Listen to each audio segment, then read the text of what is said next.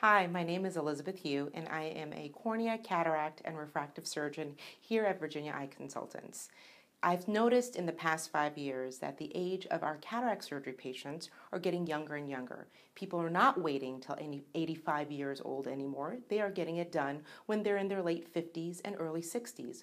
Why? We are experiencing more and more baby boomers who expect a better precision and quality in their vision.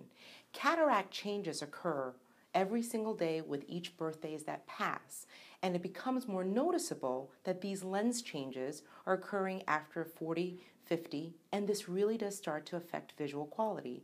The first things that happen, albeit you may see 20/20 when you read our eye charts, but glare becomes worse and nighttime vision becomes worse. You may feel uncertain to where the curbs are, and you may feel uncomfortable driving at night. And these are reasons that we cannot allow to hinder our quality of life. So vision being distinctly related to worsening with even early cataracts.